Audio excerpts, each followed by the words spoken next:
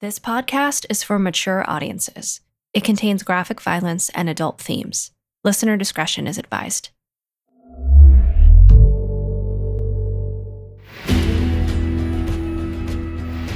Realm presents Blood and Gold, starring Richard Cabral, Episode 11.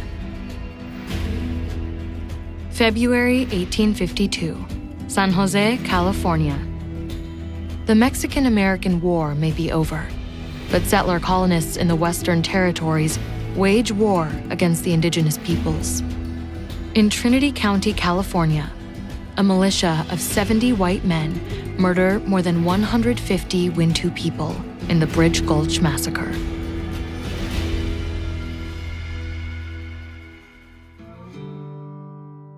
Antonia liked to visit her parents in San Jose whenever she could, but the Molinera home was small.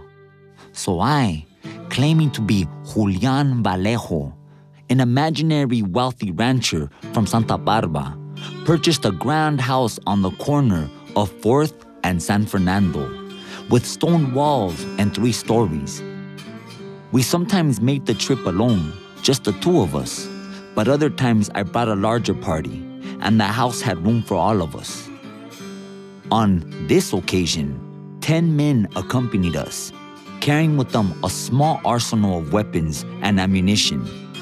My spies had told me of a large transfer of currency to the bank in San Jose, and I intended to transfer that currency to myself.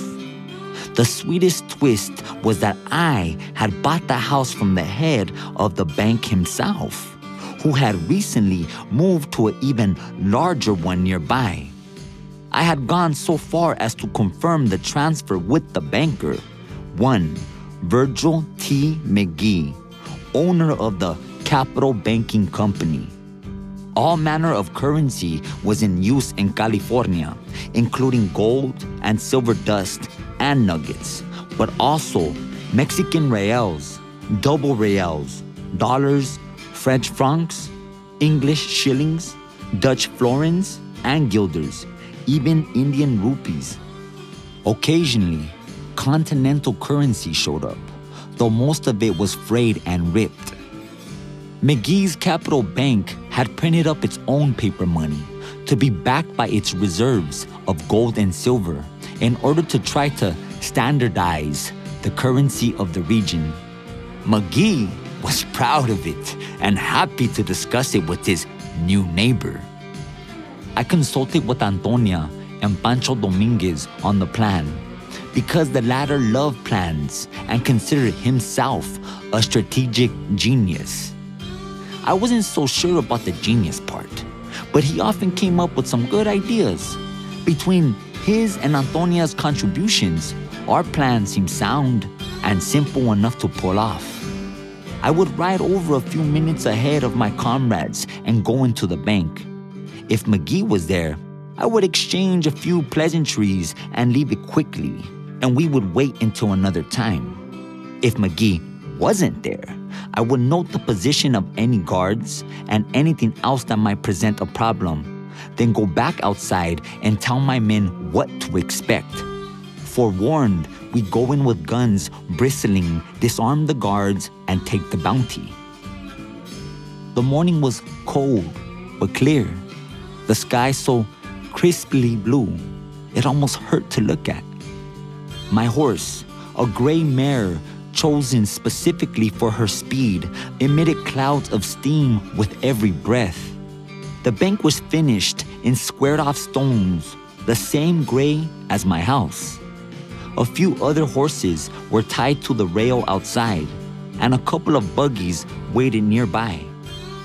I casually looped my horse around the rail, giving the mare a once-over to ensure that none of the weapons she carried were easily visible to observers.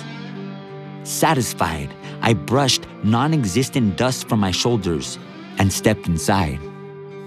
I didn't see McGee, but what I did see unsettled me. This wouldn't go exactly to plan, after all. By the time I got outside again, my men had arrived, along with Antonia. She had so enjoyed the first robbery she'd been part of She insisted that I'd include her in more. At first, I had resisted, but in the end, I had a hard time denying her anything she wanted. She carried an 1848 Colt Baby Dragoon, a pocket-sized revolver suited to her smaller hands. I had bought it for her and given her lessons at Arroyo de Cantua. They were waiting to one side, out of sight from the bank's door or the one large window facing onto the street. We huddled around and I told them what I'd seen inside. 2 guards, one to the right of the door, about 8 feet away, sitting in a chair. He's older, but he has a shotgun across his lap. The other one was leaning on the counter when I was there, flirting with a pretty tattler. He has a Colt in the holster on his hip. But something else you should know. The pretty tattler and another one, a young man, are both Mexicanos. Tres Dedos didn't bother to hide his surprise. Working in a gringo bank. They're trusted to handle money? So it seems. Quizás el mundo sí está cambiando. Maybe the world is changing. We should try not to hurt them. If we have to hurt anyone, it should be those 2 guards. Gladio and Luis, I want you two to go right as soon as you enter and shoot the one in the chair. Valenzuela and Juan Senata, you two go for the younger guard. Manuel, Gregorio, and Humberto will take the workers at the counter. I don't think they'll try anything, and I doubt they're armed. Just stand close and make sure they don't interfere. Antonia, you watch the customers with Reyes and Juan Gallego. They might be armed, and they might be foolish. After all, they're in there because they have money. And you, Felipe, you stay close to me. We'll bag any gold, silver, or banknotes we can find and carry them to the door. Then, as we all leave, we can each grab some bags. We'll ride out of town to the east, because that's the closest to the open country. ¿Todo el mundo comprendió?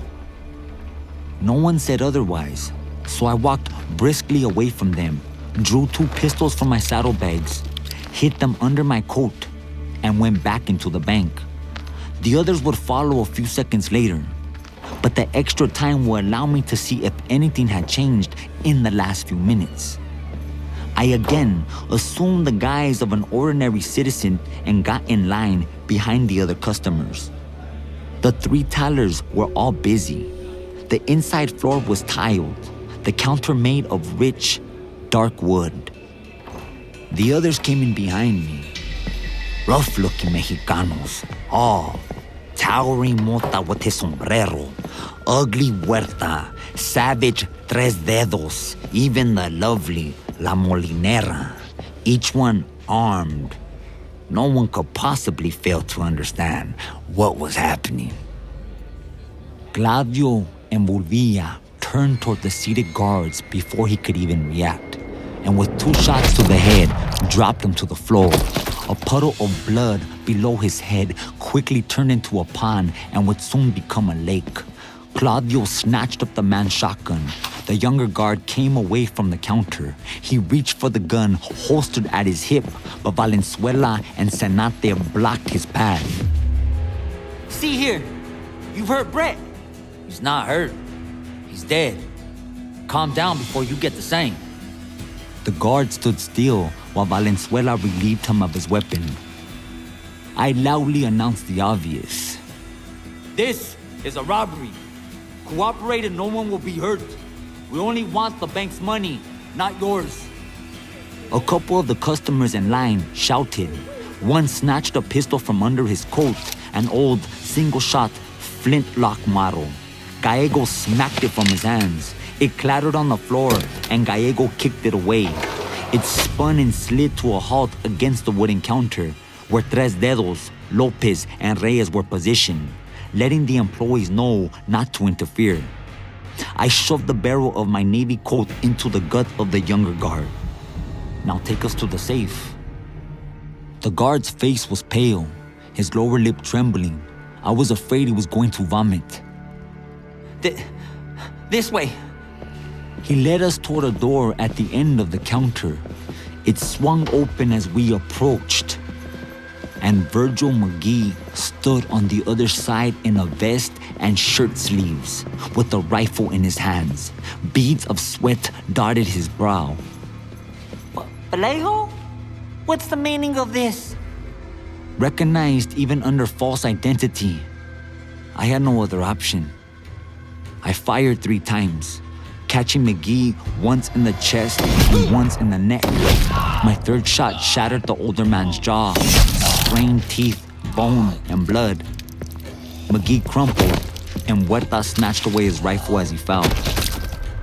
Behind me, another man had started to step into the bank. Hearing the shots and seeing what was going on, he backed out of the door, shouting, Robbery! It's armed! Murder! Gallego spun around and fired a shot through the glass of the door, shattering it and hitting the man in the back. He reeled, but caught himself on the side of the building, out of view, and continued screaming. I heard more shouting and the sounds of men running. Let's go! Quickly now! But the money! Forget the money, Felipe! It's our lives I'm worried about! Go! We barreled out the door, boots grinding broken glass underneath. Tres Dedos never liked me to go first, so he shoved ahead and charged out front with me right behind. Outside, local men had tried to find safe positions, but few of them seemed to have real experience in a gunfight. One crouched behind a trough full of water across the street from the bank.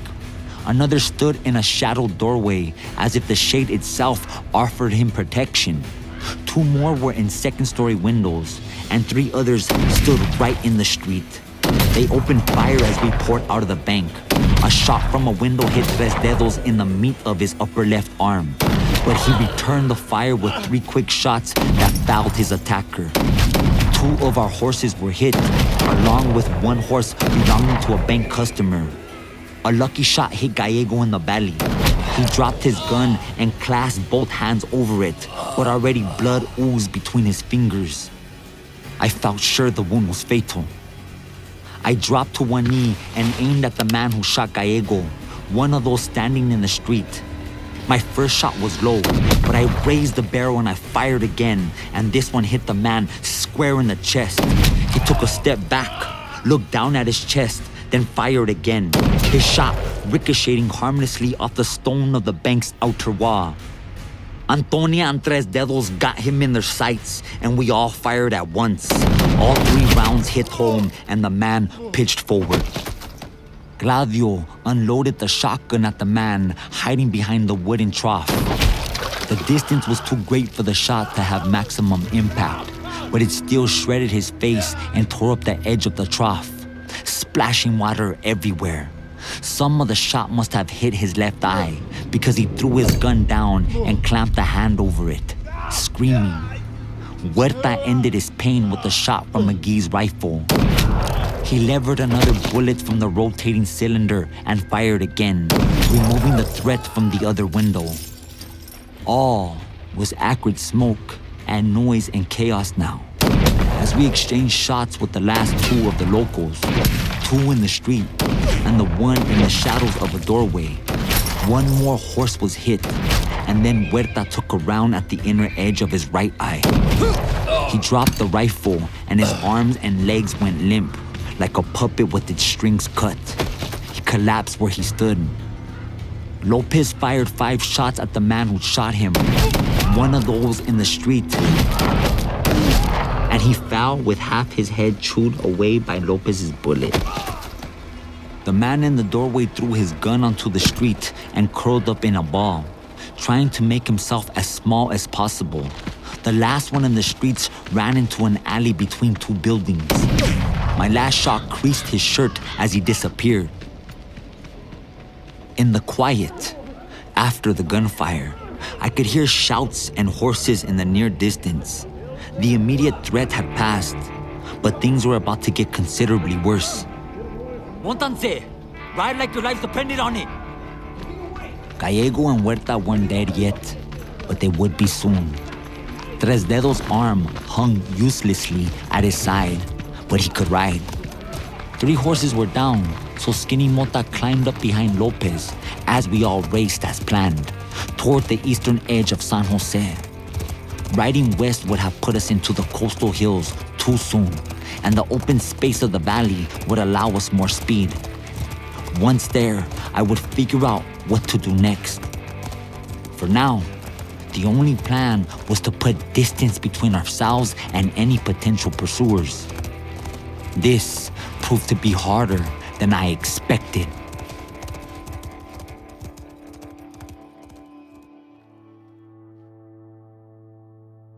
We rode until the horses were covered with froth, and I feared their hearts would burst. Finally, we stopped near a stream, access to which was largely choked off by the western sycamores and heavy underbrush armed with thorns. We gingerly made our way through the brush to let the horses drink and to fill our own canteens. The water was cold, as was the air, but I was glad to be off my horse, and I was certain she felt the same way about me. I was crouched near the stream, holding my canteen in the flow, when Mota came up beside me. Hey, boss. Mota wore a hangdog expression at the best of times, but now he looked even glummer than usual. Humberto, I'm sorry about Juan. Yo sé que era tu amigo. I know. I just wanted to say, I thought I saw someone on our back trail. Like who? You know, like horses. A cloud of dust. Following us? Seemed like, maybe. I thought I'd climb on one of these trees. See what I could see. Just be careful you don't fall out. But if you do, land on tres dedos. Not me. I'll try to. Does anybody have a spyglass? I didn't know the answer to that, so I repeated Mota's question louder. It turned out that Bolvia had one in his saddlebag. He fetched it and handed it to Mota. I was amazed by how fast Mota went up the tree. The lowest branches were easily reached, and Mota scampered up as if he had monkeys in his family tree. In a few minutes, he was so high I could barely make him out. If it hadn't been winter and the sycamore largely bare of leaves, the man would have been hidden entirely. He stayed up for a short while. The sun glinted off the spyglass 2 or 3 times, and then the tree rustled again as Mota descended. Well, 20 men, maybe 25. I couldn't count for sure. 20 men?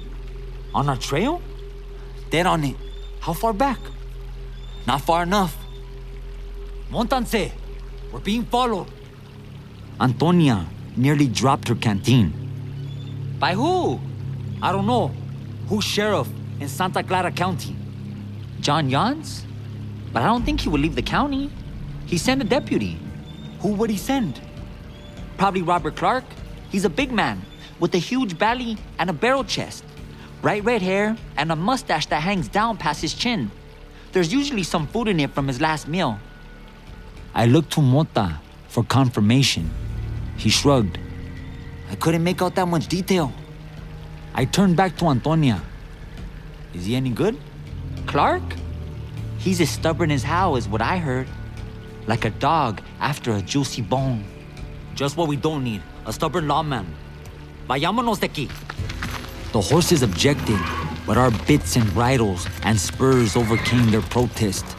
We rode upstream for a mile or so, hoping it would hide our tracks, then scrambled up the far bank and struck off in a northeasterly direction, up the valley and toward the Sierra Nevada.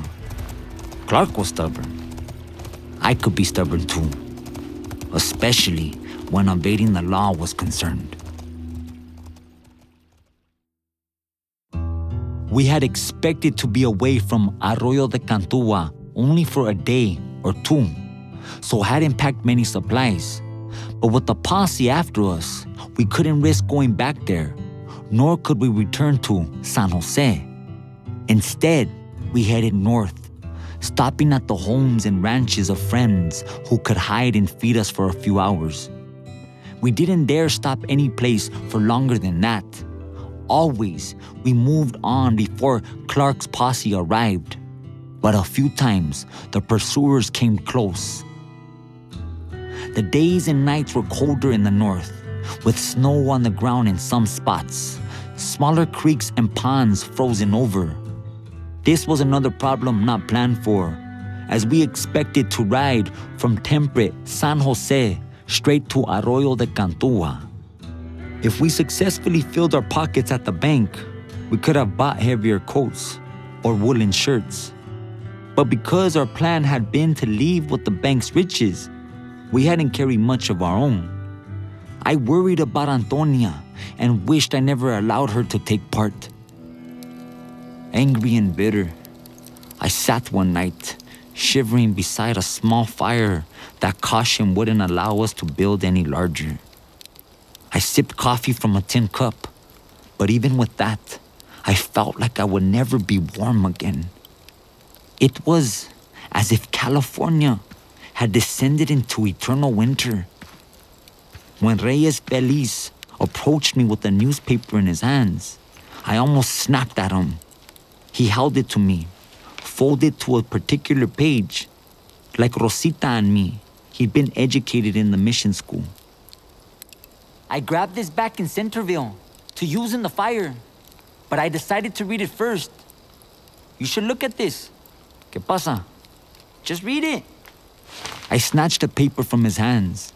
The headline he had folded it to caught my eye.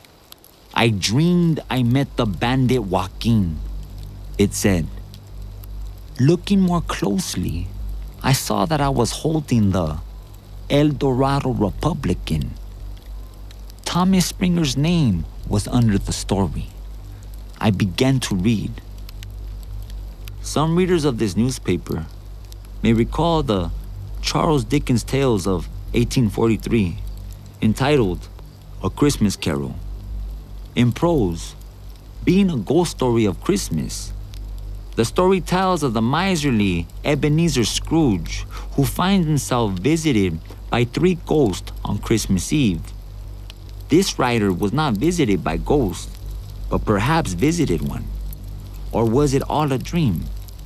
On Christmas Eve last, that ghost or dream personage was the bandit Joaquin Murrieta, and the place was an outlaw camp somewhere in California, at which a giant bonfire roared, but a wild Christmas bacchanalia roared louder still. I arrived there, hooded, after a ride of many hours in the back of a wagon. Where in the state I was, I have no idea. When the hood was removed, I was in a canyon, surrounded by steep walls. Night had fallen, and I never saw the landscape within the canyon until the following morn. It was indistinguishable from any other places within the state. The bandit himself was a perfect gentleman, or so I dreamed him. He is fair-skinned, with dark hair and a mustache, and eyes that remind one of burning coals, full of fire but black as night. He was polite, well-spoken, and his English, although accented, was impeccable. I never heard him speak Spanish, although some of his bandidos spoke it amongst themselves. Authorities in numerous districts hold him responsible for robberies, murders, and more. I cannot say whether this Dream Joaquin is guilty of those crimes or innocent, but I can say that, be his story true, he would have as much reason as any man for such actions. He came to our state like so many others, in search of gold. Unlike many, he worked a rich claim until it was stolen by American miners. In the process of so doing, those miners beat him senseless, then ravaged and killed his young bride. Not long after, his brother was lynched by Americans on trumped-up charges of horse theft. Murrieta himself was whipped by those same stout citizens and left for dead. If it sounds as if this writer feels sympathy for this dream bandit, it should not. Any killings he may have committed simply layer more deaths upon the too many already experienced. Robbery is a scourge of our area, which in the early days of the gold rush was known as a safe place where a man might have his gold unattended in his cabin, knowing it would be there when he returned from his claim. Those days, sadly, are gone. For his crimes, Joaquin Murrieta deserves whatever punishment the law provides. It is difficult, however, for this writer to reconcile the ghost bandit he met in a dream with the brutal killer described by so many. Having enjoyed his hospitality and his wide-ranging conversation the next morning, he seems to be the sort of man California ought to welcome rather than to harass and assault. California has, I fear, brought any predations he has committed on itself. As a people, we ought to look upon Mexicans as neighbors and friends, not enemies and not victims. This state was, after all, theirs as of quite recently. To many, it should have remained so. And regardless of the change in the landscape's legal status, the Gospels beseech us to treat one another as brothers. Perhaps those who victimized Murrieta, his brother, and his bride should have remembered that from the start. By the time I finished the article, my hands were shaking so furiously that the paper tore between them. I turned to Antonia. Is everyone awake? Some are sleeping, much like I wish I was. We need to wake them. I want to be in Hangtown by morning.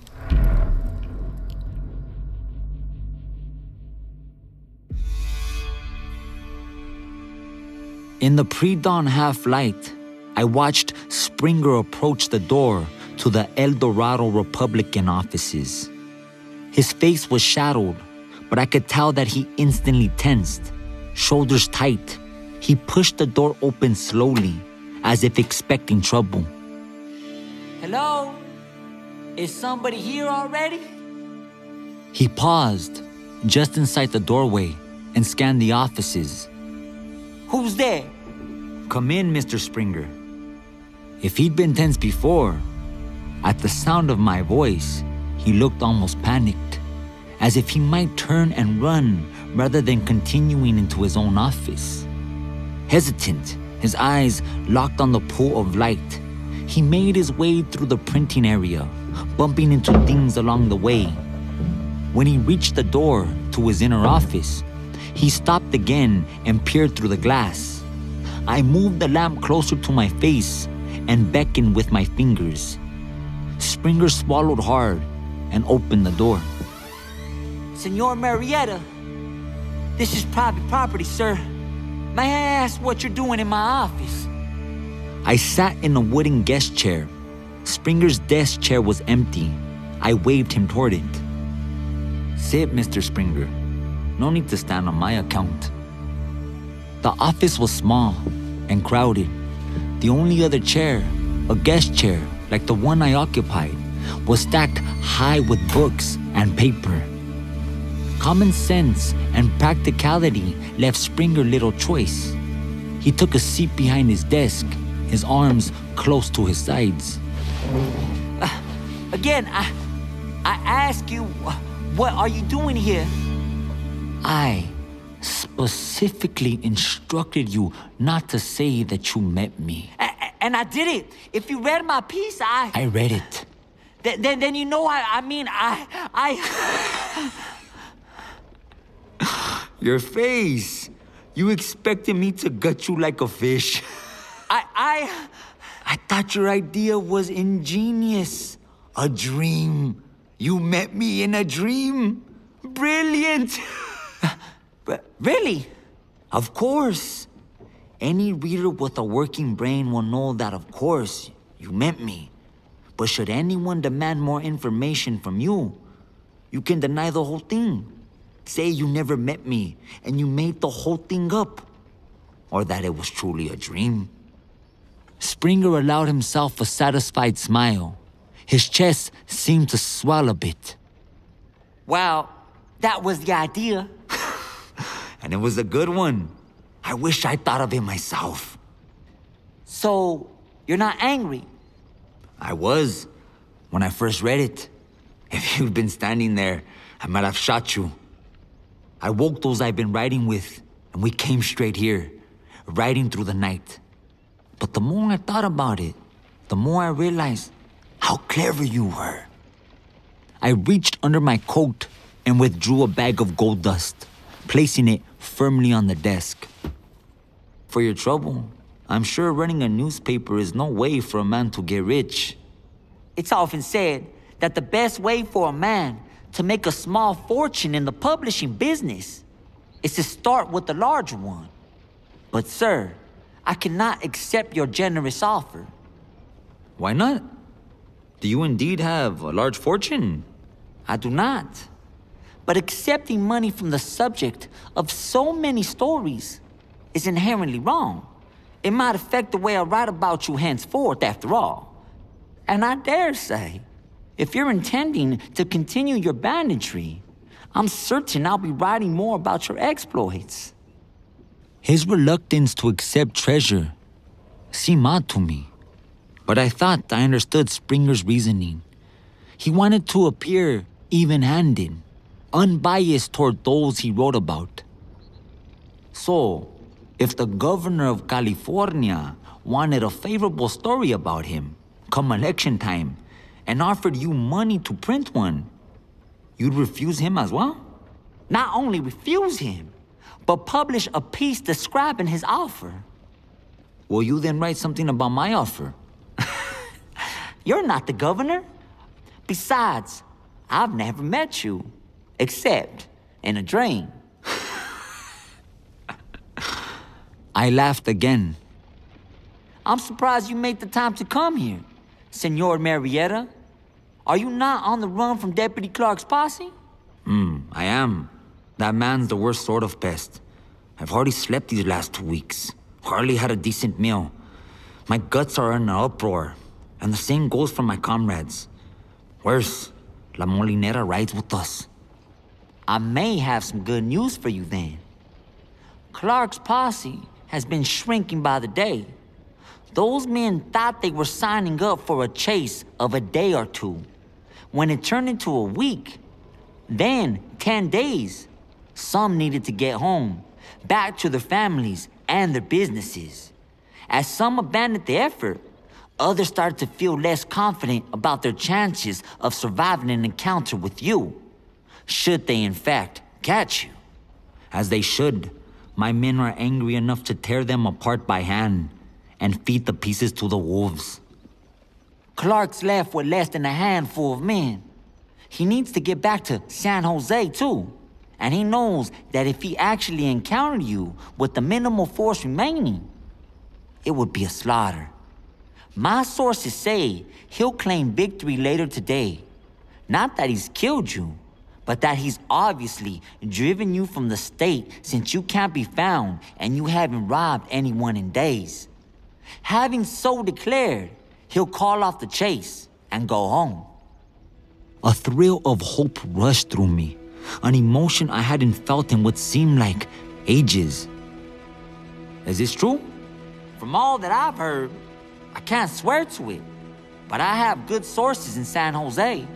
That's the best news I've heard in weeks, Mr. Springer. I must go and tell the others. Are you sure I can't leave you a little something in return? All I ask, Senor Murrieta, is that whenever you see the newspaper for sale, you buy a copy. Don't steal it.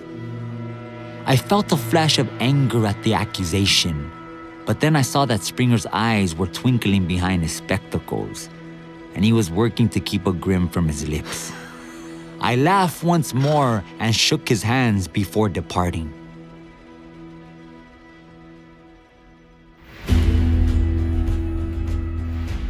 You're listening to Blood and Gold, starring Richard Cabral. Blood and Gold is a Realm production in association with Stryker Entertainment. Realm, your portal to another world. Listen away.